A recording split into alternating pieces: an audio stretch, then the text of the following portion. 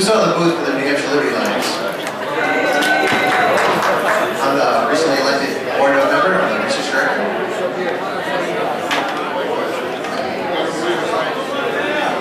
So we are the largest citizens watchdog group in New Hampshire. We like to say we're actually the United States. And prove me wrong, I love to hear it. But I'll say it. But we actually read every single bill. It's a voluntary effort. It takes hundreds and hundreds of hours. There's 900 bills this year. We read them all, we rate them all. We actually get people up in front of the committees on voting day, session day, every Wednesday at the State House. We pass out the gold flyer. It's the gold standard. You see all the reps, they pull it out, they look at it, they know we're watching them. And then once a year, after sessions are over, we come out with a report card. We actually grade them. We say, hey, you're a threat to liberty, or you're pro-liberty, or you didn't show up. What are you doing? So like I said, it's a large voluntary effort. We're always looking for more help. It's mostly internet-based. If you want to get involved, we have training. We train you how to read the bills, rate the bills, look at the bills. We train you how to go up, testify at committee, and if you really get mad, we might help you get elected. My name is Skip Murphy. I'm the founder of PointingRock.com. We like to consider ourselves to be New Hampshire's leading conservative blog site. We have a lot of biting commentary. We also do a lot of YouTube. We go to a lot of these political events. And in fact, we're live streaming right now over the internet, and we are getting high-def video right now, which will be posted up later on. So for those of you who can't get to different events, we also try to put up everything. So you're not just caught by the mainstream press putting up the 30-second sound bites on TV or just a couple of column inches in the paper. We try to also do the citizen activism and try to help people figure out how do we run, where do we run, and at the level, how do we take care of elected officials who aren't acting too well. My name is Jerry Galanis. I'm the chairman of the Granite State Patriots Liberty PAC, also the organizer of the Rochester 912 group, which is one of the largest in the state, certainly one of the most active. We put 11 people in the state legislature and one in the state senate this last election cycle. And we do a lot of training, educating, and we do a lot of activism around the state to try to motivate people to run for office and also to make them hold their feet to the fire when they do run for office. And also, my wife is one of those people who got angry enough who did run for office and got elected in the last session. Hey folks, my name is Bob Dwyer. I'm from the sister state to the south, Massachusetts. I'm also the president of the Mass LPA, which is short for the Liberty Preservation Association of Massachusetts. So we have to shorten that. I really respect what the NHLA is doing. I'd like to try to emulate that in Massachusetts. It's a huge effort. We're trying to build our organization and become more effective in Massachusetts. We did kill the pandemic bill. I don't know how many people are familiar with that. So we kind of cut our teeth up on Beacon Hill, and you know, we killed a very bad piece of legislation. We hope to do more up on Beacon Hill and steer them in the right direction. So, anyone from Massachusetts, look us up, Mass LPA, get involved with our organization. My phone number is on the website everywhere, so feel free to call. Thanks. Is this one yours or ours? Hi, I'm Mike Rogers. I'm an activist from Southern New Hampshire, and I'm here to try and help reduce the size, cost, and burdens of effects of government, and to elect the people that are going to do the best they can to make that happen. That means working at all levels. As Tip O'Neill famously said, all politics is local, so the thing we have to do is to think globally and act locally. We send what we assume to be angels to Washington. They often turn out to be otherwise. We also need to send bulldogs to state government to stand up for our rights. And that's really what this conference has been about. Helping the state government to defend our rights against encroachment from the federal government. And we have a bunch of great people here, and we have great respect for the 10th Amendment Center and the work they're doing. And I'm just glad to be able to help a little bit.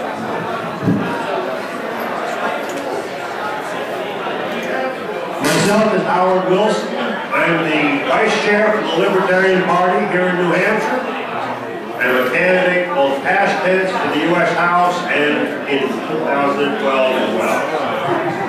Too many of the problems that originate theoretically at the state level are imposed on us by our benevolent federal government, including our president, who was born in the United States, our money, which is farmed out to unconstitutional agencies. So yes, we will try and we will fight, and hopefully, one of these days we'll actually have individuals who don't stick their finger in the air before they vote on particular issues. My name is Jeff Chinister. I host a radio show called New Hampshire Perspective. I used to be a police officer, please don't hold that against me. I also served in the U.S. Army. I basically came to be a conservatarian, a conservative libertarian. I've created new animals all day today, so I might as well continue. And basically when I decided to put the show together, I put the show together because it wasn't getting out there. The message was lost, and there wasn't a show for local New Hampshire people to talk about their values as it relates to the real New Hampshire. So I was pleased to be able to put that show together, and if you haven't heard it, I hope you listen to it, but if you have heard it, you know that basically you can tell that I'm a policeman.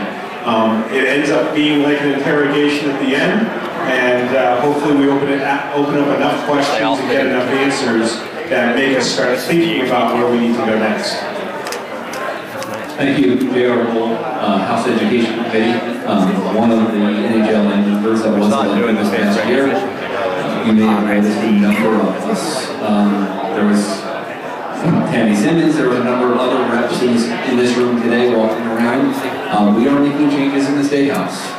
It is not the same house it was 2 years ago.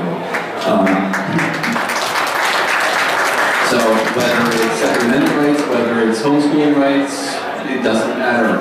It is time to start reducing the size and scope of government. Feel free to contact any of us. There's a number of us that are out there. Our email addresses are on the website of the General Court. Thank you. I'm supposed to be the moderator for this, and I will first start off with, does anyone have a question for anybody up here? Otherwise, I have plenty of questions for this guys. Yes?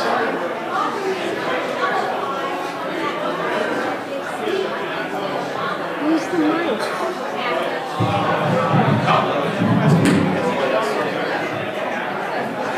How do we nullify that money is the quote-unquote surprise money that they sneaked into the Obamacare package?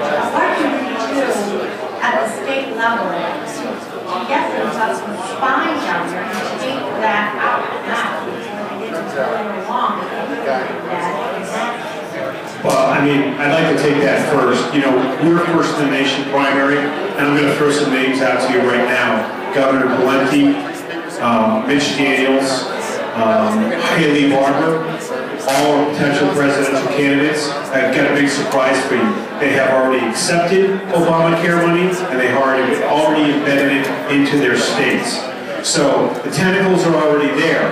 What happens is that because that money and the way it filtered down, it wasn't really a surprise. It's just when you pop 3,000 pages on a table, it's hard for people to break the calculator out fast enough and start adding up all the money.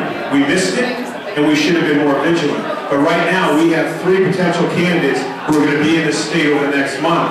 I think the question we should have asked them as New Hampshireites is, you accepted this money, you embedded it in your budgets, and now you're telling me you're against Obamacare. I have a word for you, hypocrisy. Consider one thought. Depending on where you are, what your income is, when they come to you and say you have to buy insurance, rip out your wallet, drop the $1 bill in that wallet on the floor and say, make me. No thanks. One last one. I was looking for Dan Itzer. HB 560 is currently on the table. You call your local state reps now. It's going to come to a vote on the 30th. It's currently, again, it's its constitutional committee. It will mandate a review of every federal grant that New Hampshire accepts, a review of constitutionality. Next question. Down there.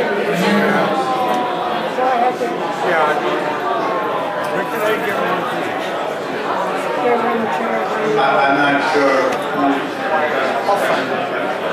I need to make it these copies, 9/12, recognizing the other faces here.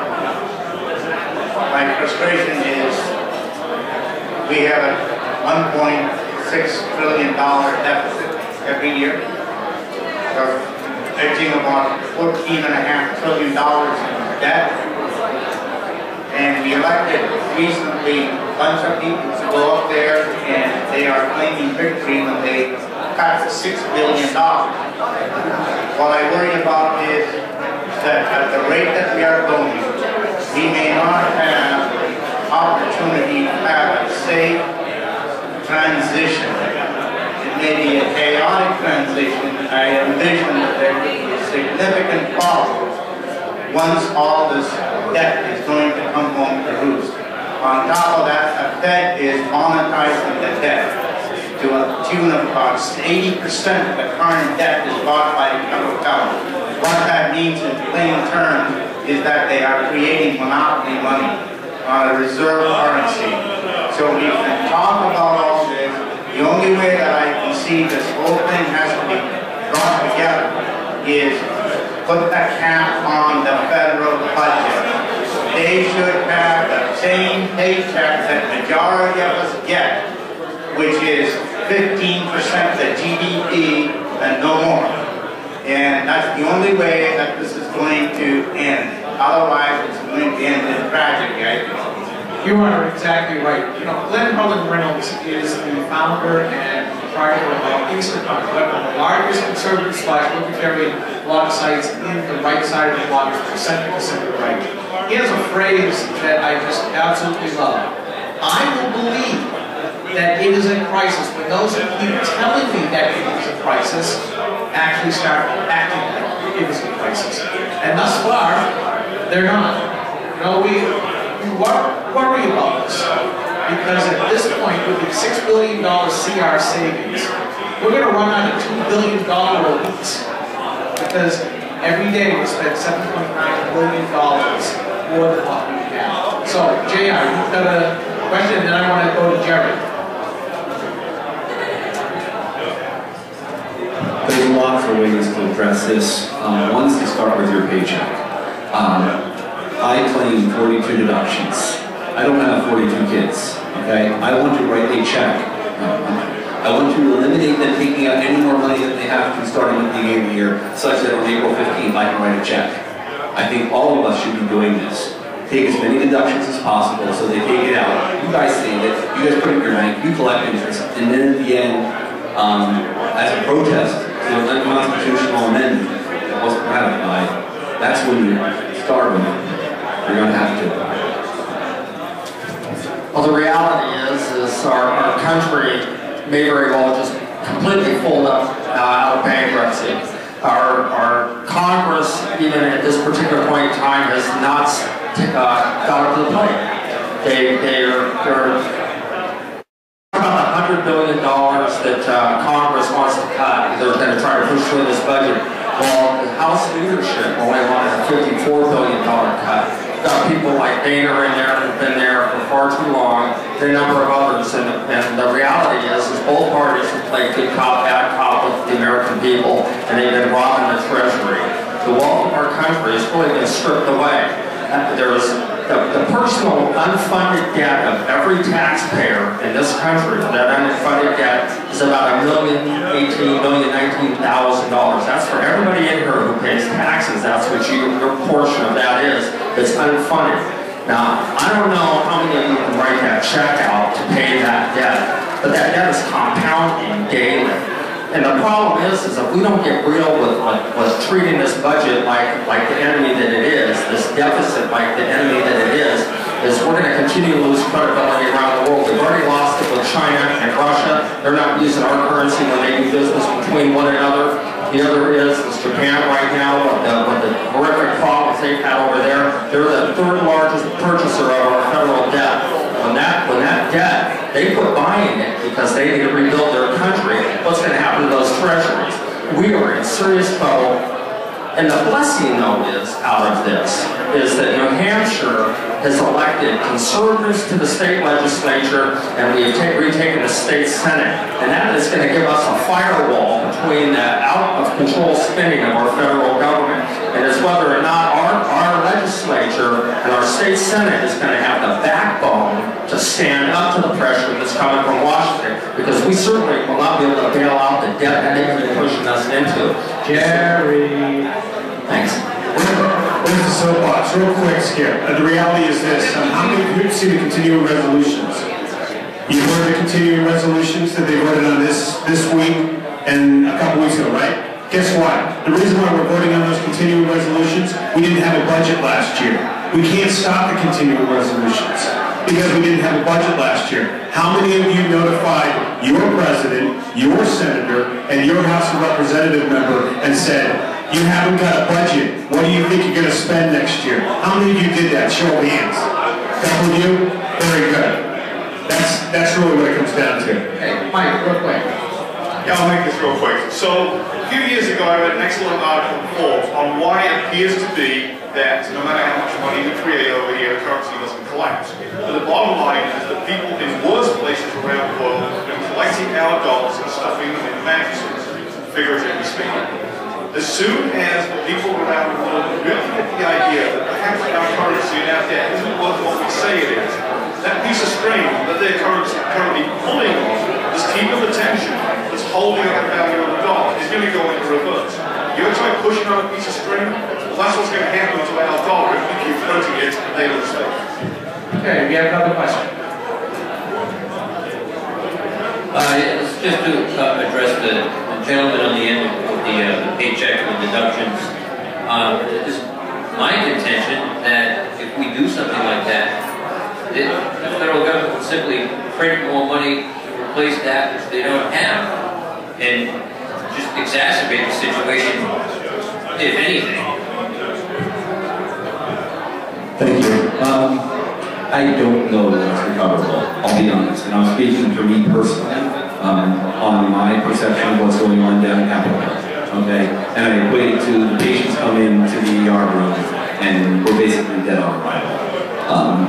Where we can work is in Concord. Concord, the patients come into the ER room and it's going to require a substantial amount of surgery to recover, but I believe the patient can recover. It's back to kind of basics. Learn how to take care of, you've heard food today, you've heard taking care of your family, you've heard making sure you have sound monetary policies and budget policies at home. That's where you have to start. Okay, another question over here. A question about, I guess, state police. I'm from Connecticut, and we have state police. The sheriff system's long been gone. How do we get control of the police? Basically, the police are working for the government. They're not as connected to the people as, say, a sheriff system would be.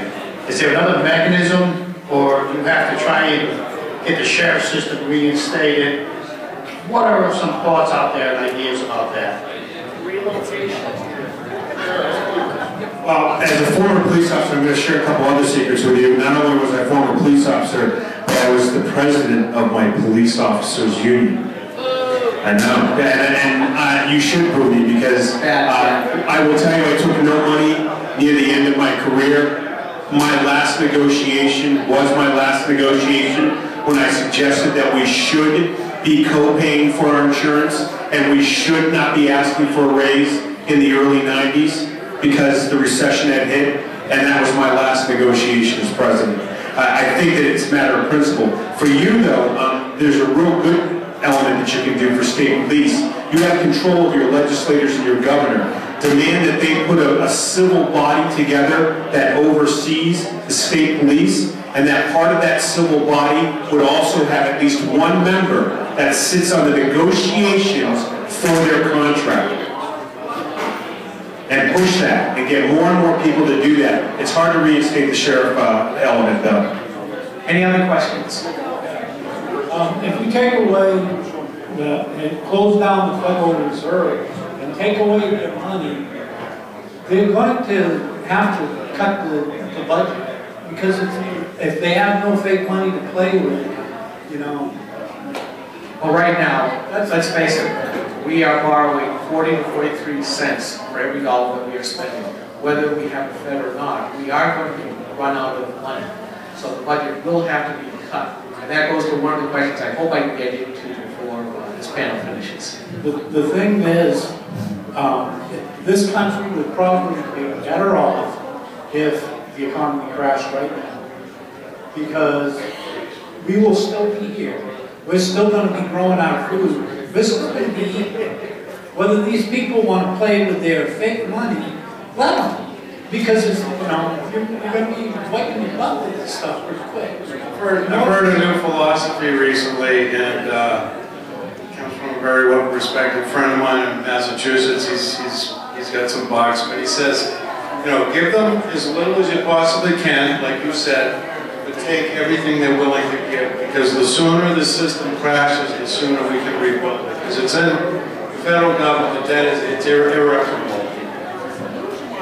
I remember back in the early 90s, I had a roommate who was a history major, he eventually became a professor, and he said it took about 200 years for a democracy to realize it could vote themselves money, and it would fly out. Guess where we are at? Random circuses, we have reached the point of random circuses. We have realized that we can vote it ourselves for the federal trial. The federal government, if within its constitutional bounds, would be about 20% of its current size. We need to rescind most of the federal programs, not to put starving old people on the streets, but to devolve those programs to the states. If the money was block grants into the states and then gradually tapered off, and the states gradually tapered up their taxes, what you would end up with is 50 experiments with what welfare should look like, and all of it would be local. And then it would be up to the people of the states how much pain they were willing to stand for how much benefits they wanted. Meanwhile, the federal government should be restricted to its original very small role, in which case it's much harder for it to get out of control. One last comment before we go to the next question. Have you ever run for office in your town? Excellent. I am an elected budget committee member in my town, and we went from double-digit increases every single year to nothing. So flat budgets over the last couple of years. The only way to really answer your question is to get out of your chair, get off the couch, run, get elected, and go, guess what? You have to deal with me now. And you have to recruit your friends in the same way, and then eventually those folks that now consist of a farm team will rise up, get to the state legislature, and then hopefully we can send them on to Congress. It's going to take a while, but it starts here, and it starts with all of you. That's the practical side. Next question. Jeff was telling us that you need to live free or die. I don't see freedom coming anytime soon. I don't want to die. Do you have any suggestions for us concretely as to what we can do to get involved ourselves? Dan, maybe talk about the NHLA and your other organizations. Thanks, Steve. I already did. It's a mostly internet effort. If you have a spare hour a week, definitely use it. You will train you how to read bills. The process on the website is an interview, so you become owner of that bill. You read the bill, you read what laws it's changing, and then you answer questions that the website asks you. And at the end of that, we take that information, we have data, we use that data to decide what committees we have to show up on. I think one other thing too is to answer that question. It's amazing the power of a pack. And I don't mean a political action committee, I mean a pack of wolves. We need to stop being the sheep, and I'm going to share an example with you. If you don't know Jerry DeLemus and his group, the 912 group out of Rochester, you got to meet this group, because they are a power to be reckoned with. This past week, this group got online, got on the phone, and complained about the fact that their representative in Washington was not representing them. By the end of the week, that representative personally called Jerry, and some other conservative activists and said, please, I beg of you, let me talk to you. It's amazing what the power of a pack will do. If you're not in one, get in one. Be the vicious sheep. Don't be the willful wolf. Yes. I would urge all of you to look around and see if you join a 912 group or a Tea Party group or some liberty-based group within your area. If there's not one, start one. If there's a Republican committee, take your people in there. If it's not running right, take it over. They're very easy. I've done it. And put in liberty-minded people in charge of that. And then you can run right up to your county and you can actually go right to the chair of the GOP in the state of New Hampshire. It's pushed hard enough. But you need to educate, you need to become active, and I got to tell you, and I'm telling you by experience, it'll take a lot of your time. You will basically not have a whole lot of free time left if you want to be successful at it. But the urgency is immeasurable. We're sending our young over to fight and die in Afghanistan, Iraq, and yet we won't get off the sofa or put up with some stupid meeting that we don't want to be at and listen to some blather coming out of some fool, and so we won't run for that office to replace them. But yet we've got guys sleeping over in dust bowls, mud holes, getting shot at, and so we have no right to complain whatsoever if we, and that's we is us looking in that mirror, do not have the courage or love of country enough to do that. And I would urge you, I'm a former Marine, so part of my problem is I never know when to quit, because quit is not a part of I won't give up my time either. But make sure that you do.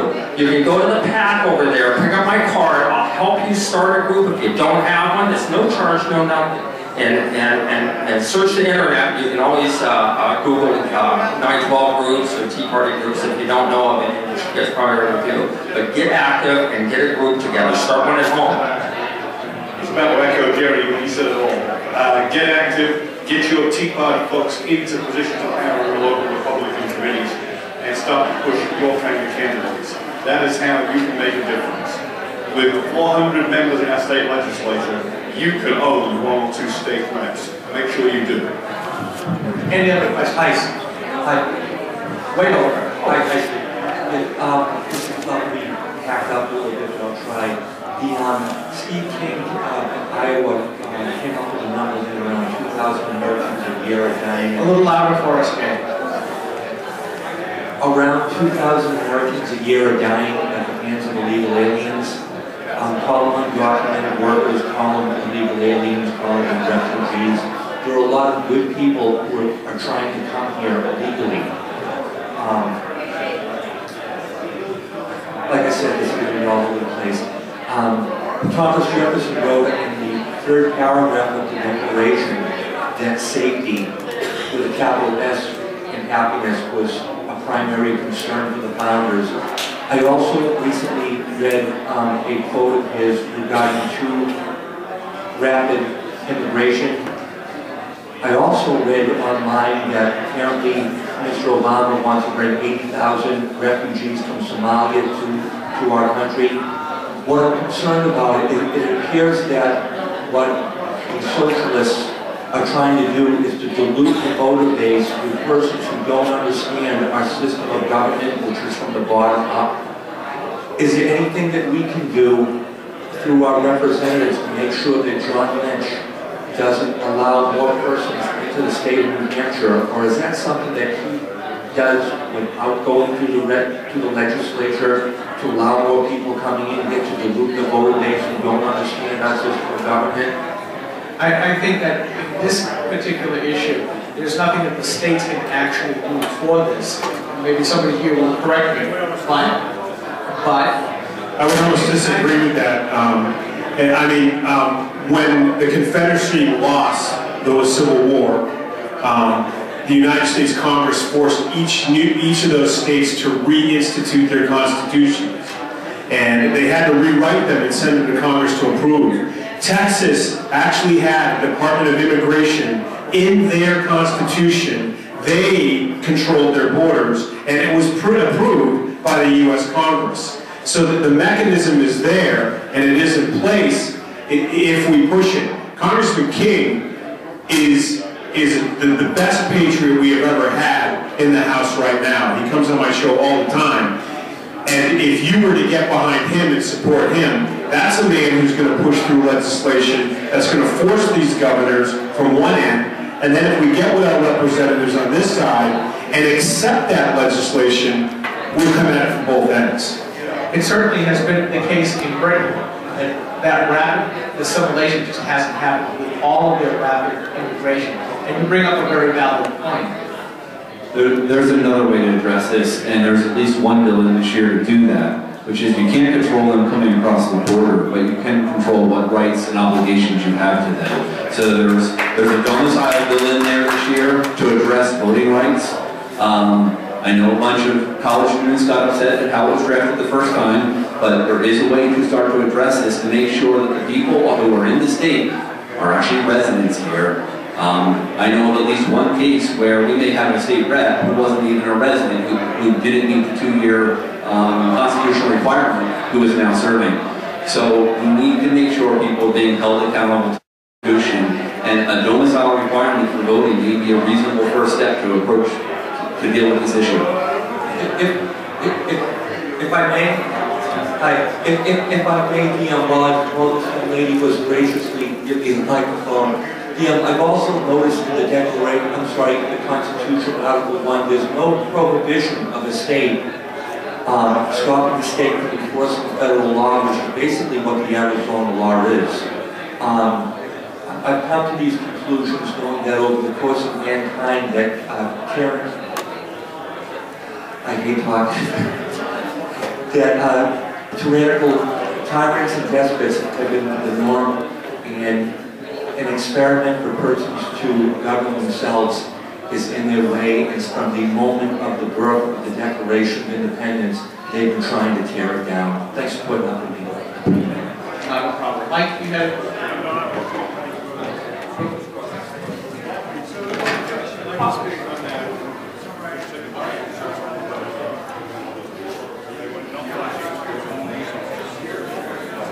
In Massachusetts, we're launching an initiative that requires that you have to show an ID to vote. I know that doesn't completely eliminate, these non-citizens from voting, because you can get a driver's license in Massachusetts, even if you're not a citizen. This is, some people say it really goes against the libertarian principle to force people to show an ID. But, we don't live in a society anymore where everybody knows their neighbor that goes to vote. So anybody can come in, and we've all heard reports on, people showing up from the border towns, from out-of-state places voting. So we think that this is a good initiative to at least, show that there is a problem, there is voter fraud, and that we only want American citizens or state citizens to have the right to the ballot. So that's one thing we're trying to do in Massachusetts. I'd just like to quickly address the question on illegal immigration. And I've got family in Arizona, and the invasion down there is totally an invasion happening there, and in Texas especially, and I'm originally from California, happening there as well. But under the Constitution, Article 1, Section 10, the last paragraph, they have to listen to this kind of carefully. No state shall, without the consent of Congress, lay any duty of tonnage, keep troops, or ships of war in time of peace, enter into any agreement or compact with another state or with a foreign power, or engage in war, unless actually invaded or in such imminent danger as will not admit of delay. I sent that to Governor Brewer in Arizona just before she put in SB 1070, and I thought, what if she said, you know what, we're going to declare war on Mexico. Their invasion of us is actually subsidized by their government, and just put it out. Even if she doesn't do it, but put it out to get some attention to what was going on. But she had SB 1070 working on it at any rate, because it is a war. I mean, if you go down on that border, it's a war. And I would just say that we could fall back onto the Constitution on that, because our states what we do is we look to the federal government for our protection. It's not for our protection. It's our rights granted to the state government, granted to the federal government by the states. We have a fallback at our border of our state to defend our state against anybody, even the federal government. We have that right, and that's a constitutional claim. We hope to hell it never gets to that, Jerry. I have a quick quote for Bob. Do we think we could defeat Barney Frank if we had to prove who we were to vote? Just a thought. So Skip, you spoke about running for office, right? I'm at a homeschooling conference down in Mass last year, Nassau. And the lady said, I'm in Barney Frank's district.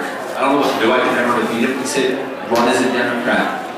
Run as a moderate Democrat who's pro-family. You'll get to throw tar on him the entire campaign, okay? You won't win, but you can point out all his weaknesses, okay?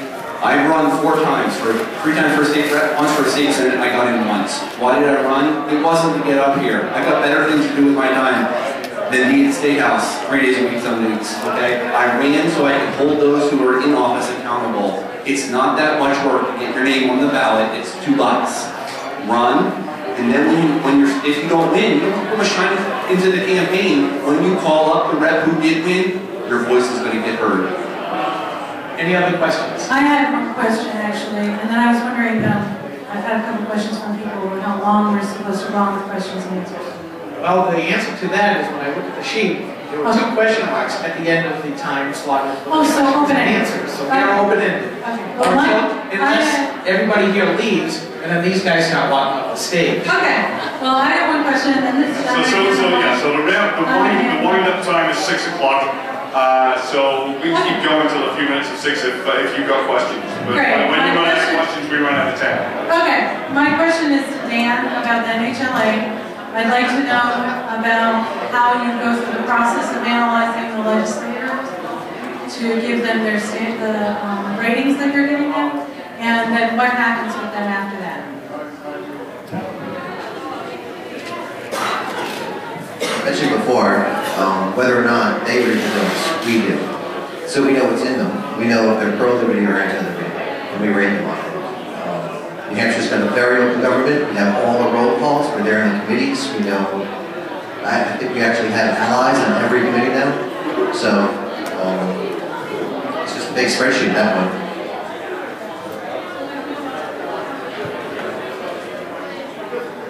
No, the report card is the accountability. The report card is actually printed in the Union Leader, I believe, every single year. And these legislators who don't read the bills are hungry for the information that we give them on Wednesday. We see them every single week with this yellow card on top of their stack that's sometimes 2 inches tall. Because they need to know, they want to know, they're hungry to know what the pro-liberty position is, especially with the last election.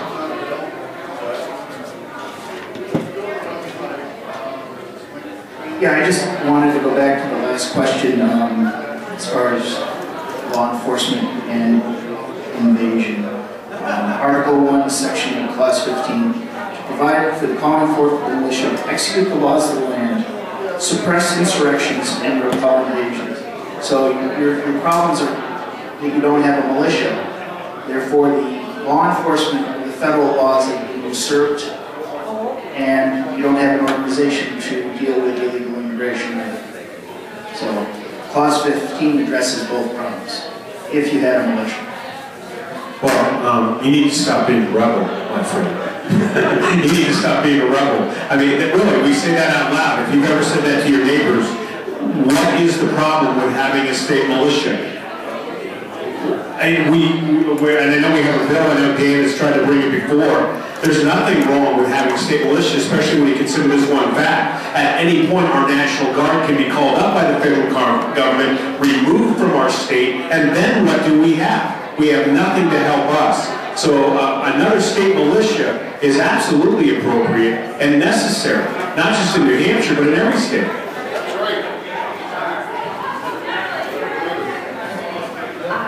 Actually, I talked to Sheriff Mack in Boston. He's great, yeah. Fabulous. And so as a consequence of that, I talked to our local sheriff in Grafton County.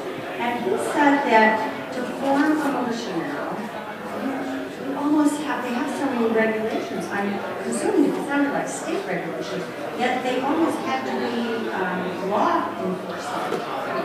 No, a state can enact a state militia within their borders. Absolutely, especially in a state like New Hampshire.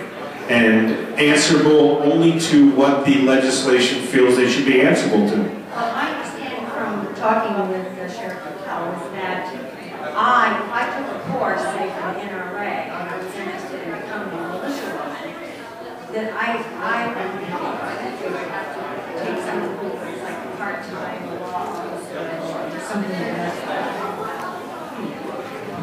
No, that's not necessary. And the bill that Dennis has put in, which I think has been retained in committee, I don't remember, 900 bills later or something, but it could be a completely voluntary effort on the part of a number of citizens. It does not need to be a paid militia at all.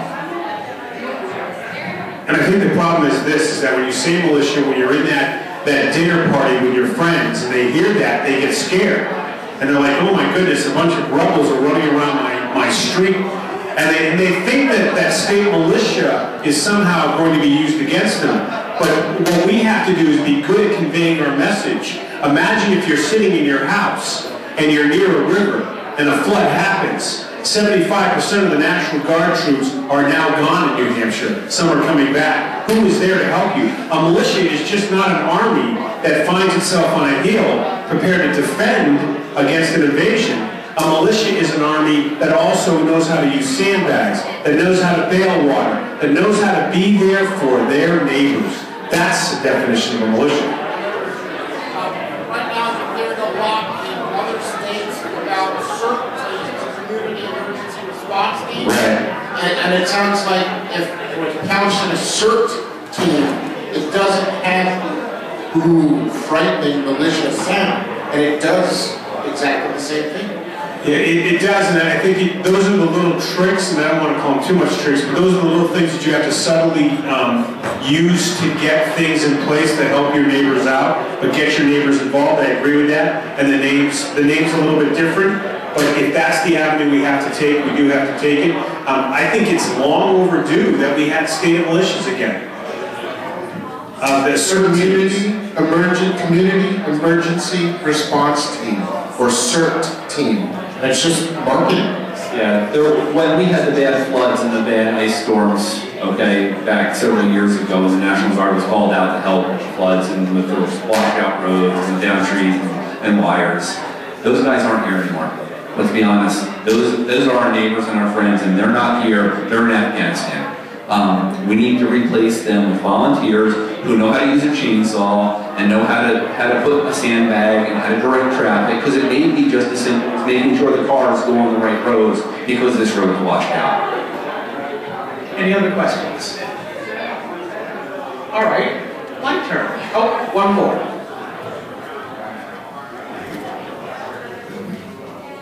Thank you very much, gentlemen. It's been a very interesting and informative day, and I really appreciate your doing this. I recently read newspaper reports of Speaker O'Brien and the Republican leadership in the House changing the makeup of committees on the same day as the committee hearings are being held. In fact, there may have been some incidences of the makeup of the committee being changed after the hearing has started. Would anybody here like to comment on that, please? I can speak to that. Thank you. This is a long-standing practice of making sure that the committee is fully filled. And this is not just a Republican thing. This has been going on for years. Okay? So if you only have 11 members in a committee, that's 17 people, and you want to vote on this, even after public testimony, during the executive session, where the bill is actually being debated amongst the committee members, it has been a common standing practice to put other people back in the same proportion. So if you're adding 4 Republicans, you're adding 1 Democrat as well, make sure the same proportion is being kept. But this is not an unusual or new practice. Thank you. Another question behind you. Thanks for coming in, sir. Thank you all very much. I have 2 questions. The first is, does anyone know if it's possible to legally withhold any of the federal tax monies that are taxed from New Hampshire citizens that are destined for the federal government in order to stop them and essentially use that money ourselves. And a comment was made before that some $16 billion was taxed from New Hampshire every year, and $10 billion goes to the federal government, and $10 billion comes back, and another $3 billion of ours is used for federal projects. Is there any way to prevent some of that money from going to the federal government in the first place? Changing your elected representatives is the first step to change those types of laws. I mean, other than right now, I mean, from the state level to prevent some of the federal. That's a great question. Jeff, you go first. There are states right now that are enacting laws that they would be the collectors of the federal tax. And then when they look at the whole bill, they say, guess what? This is what we think we owe you. And then they return the remainder money back to their people. Now, let's face it, folks, we have a big giant in front of us, and that's why I told the story of David and Goliath. We have a behemoth in front of us, and it really is going to take one or two states getting together this cross-communications of saying, Montana, we love what you're doing, New Hampshire's a perfect state for that, let us try it. And then you have two states. And then we go to another state like South Carolina that thinks like us and say, what do you think of this? Educate them, and then we have 3 states. And what we found out is that when you get 26 states saying no to Obamacare, or it's more now, it's amazing how the federal government reacts. But we can have that kind of power, we just have to push our legislators. Absolutely, and they're not going to like it. A couple of years ago, the gentleman running for governor of Georgia,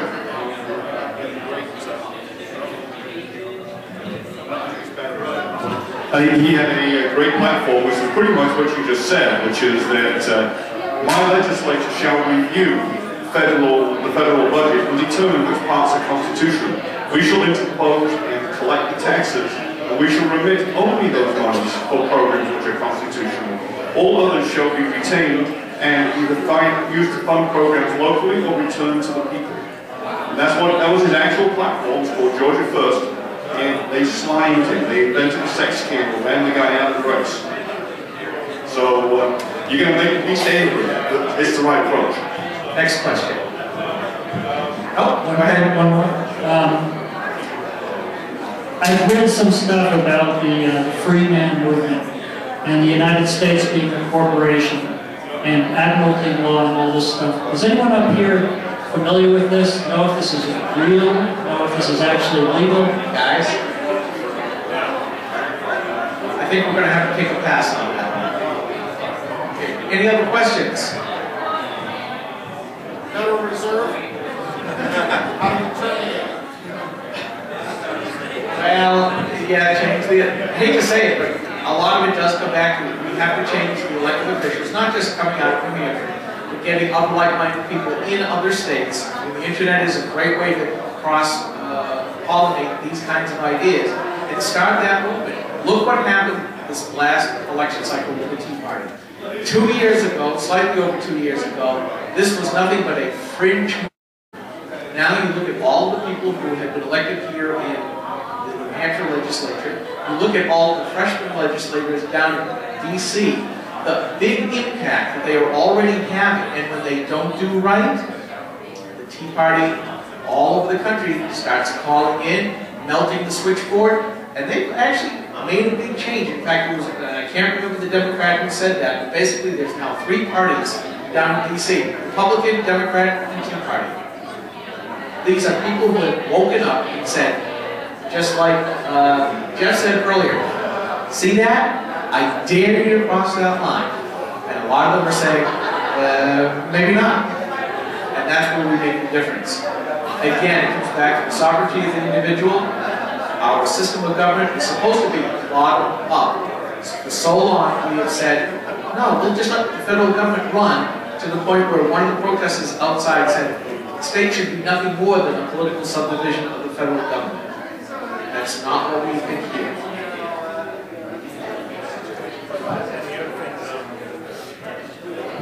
How many homeschoolers do we have? Homeschool? I'm going to tell you right now, the reality is that this generation right here probably will not see the end of the Fed, probably will not see a balanced budget, probably will not see the deficit completely removed. We've heard the great generation. We must be that new great generation so that our sons and daughters who follow us are ready for that. My son does go to public school, and for any of you who've heard this story, when I go to his school 3 weeks before school starts, I get his books, I read every single one of them. He goes to school with yellow highlights and post-it notes in every single one of them. He knows exactly what to ask, he knows exactly what to say, and he doesn't mind making a teacher look foolish. And I can't tell you how many calls I have gotten, would you please stop this? So the key is that generation needs to understand how, and I'm going to say it, how immoral the Fed is. They need to understand it, and they need to understand how it works. So when they're sitting in that civics class, and they go, please explain to me, because this is how I understand it. And those kids around there listen to the other kids. And that's how we do it. Let me add this. It's nice not to be the king, but sometimes the moderator. Yeah. We talked about getting elected to your local budget committee, to your other selectmen, or what have you. One of the things that conservatives have failed to do was to stay involved with the school boards. We have left the education field. We are now reaping what we sow. I have on Granite Rock an ongoing recurring thing that I call notable quotes, and there's one that I'm going to be putting up because it fits. And it is from Nicholas Lenin. And it says, give me 4 years, and the seeds that I have sown will never be repealed. We have allowed the other side, and I call it the other side because we are in an ideological war, to be able to take over the educational field. And if you go in and actually ask your kids, what is it that they are teaching, you will be horrified. I just, as my most esteemed wife who helps him with this, is now letting me run for the school board because in my town, I'm going from my budget committee to the school board because I'm not liking what I'm hearing. I urge all of you to go back. You want to make change? Oh, the gentleman to the left. Change the Fed, change the school board. Exactly. Take it back, like they did in Texas with the school books, and then you get to figure out and understand and then say, this is what we're taught. Right. There is no more powerful position in this country, I don't care what anyone says, than the school board. They represent over 50% of your city budget. They decide the curriculum for your children, and they decide every fate that that city wants to activate that year. You listen to me first, and then whatever left over, you get to have the rest. We control the school board, and we control so much. If you're ever going to run for an office, run for school board. Not president, not Congress, not Senate, not House. Run for school board. And if you need my help, or if you need Jerry's help, or if you need anyone's help here, let us know, and that army will be there, because school board is the key. And we will come out and we will help, or we'll get somebody to come help you. Another question, please.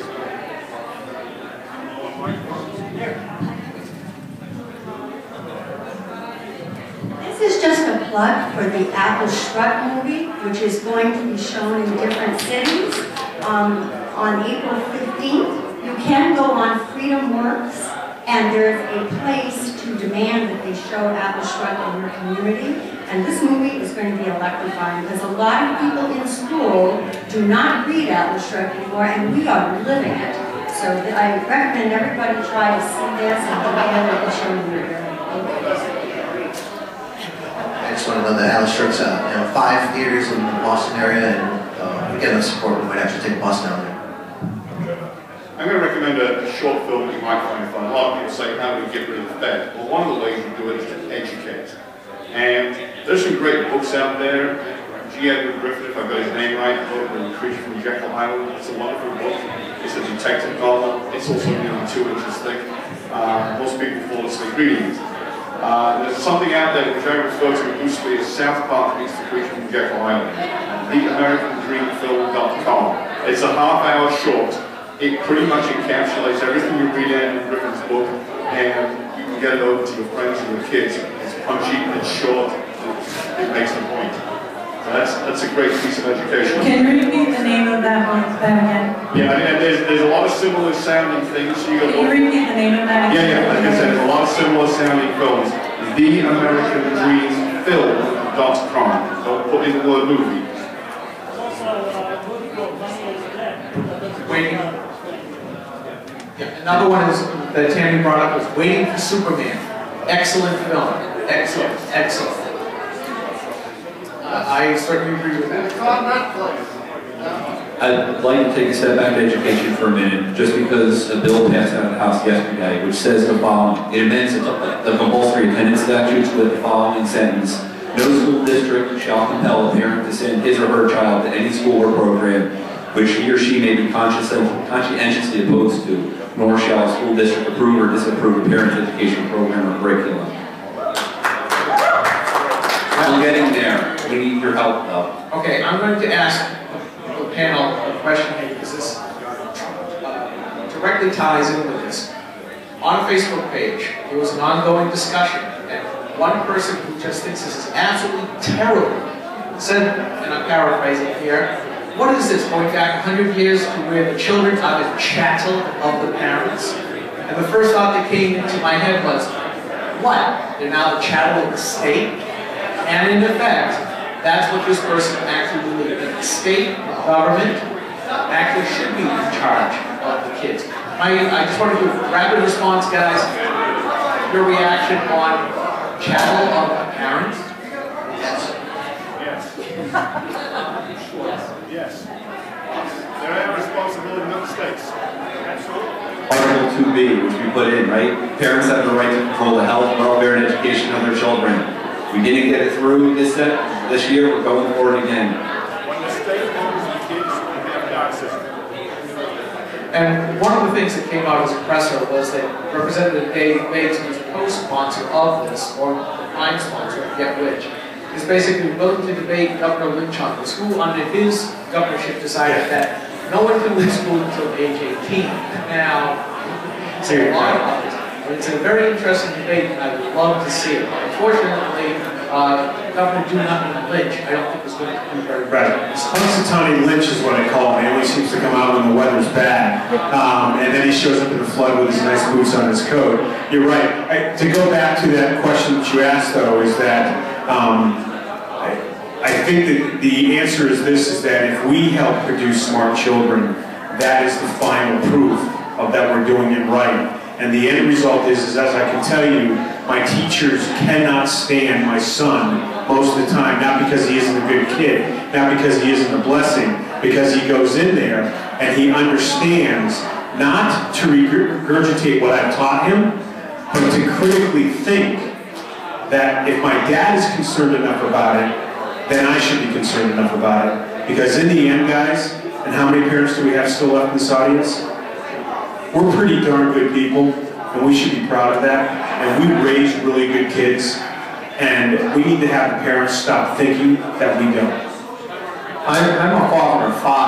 I've got 3 boys and 2 girls. They're all adult now. My youngest is in the Marine Corps, heading to Afghanistan next week as a Marine. And I'll tell you what I did with my kids. I was down in Connecticut for quite a few years on the coast.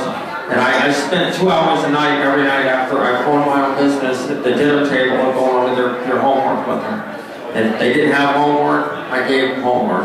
My oldest daughter graduated a semester early, summa cum laude, a biology major out of college. And Pfizer picked her up. She had to come back from work to graduate, get her degree. She didn't get a single Dean's Award, but she got all the Kim Awards from the college the first time that ever happened. And what the point is I'm trying to make is don't let that bumper sticker that says my child is an honor student at such and such school impress you. And not even with your own children, unless you're checking their work.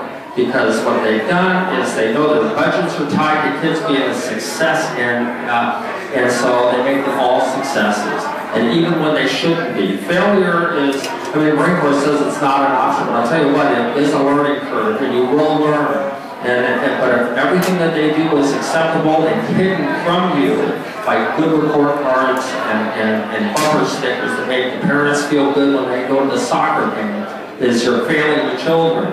And that needs to be, you need to really pay attention to that. And also the indoctrination that they get there. Check them on some of the issues that they're taught in school. Have those conversations with them. If their grandparents, talk to the grandkids. Talk to those kids, because I'll tell you what they are. It's an indoctrination center. The teachers have gone to teachers' colleges and been taught that same thing.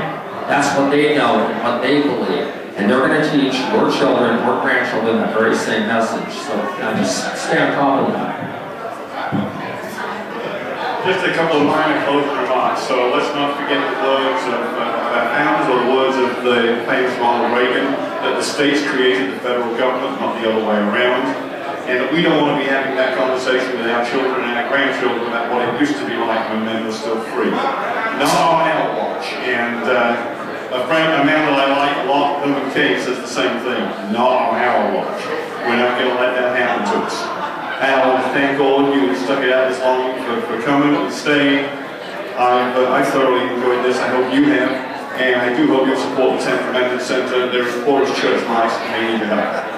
Well, Mike, I have one thing. I was asking for someone who wanted to give a homework assignment. So hold on. Now I got two, sorry. So, I came here because I'm a huge fan of Tom Waits and Jim Babbitt. So, for Tom Waits, it's obvious, Weisman. For Jim Babbitt, here's my homework assignment. If you live in New Hampshire, call Congressman Frank Ginter. Frank Ginter ran on a platform that included the Read the Bills Act.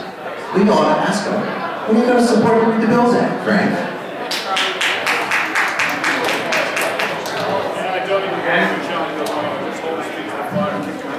Well, I'll add to that. Let's go after all of them. We've only got 4. We can make 4 calls, or emails, or whatever.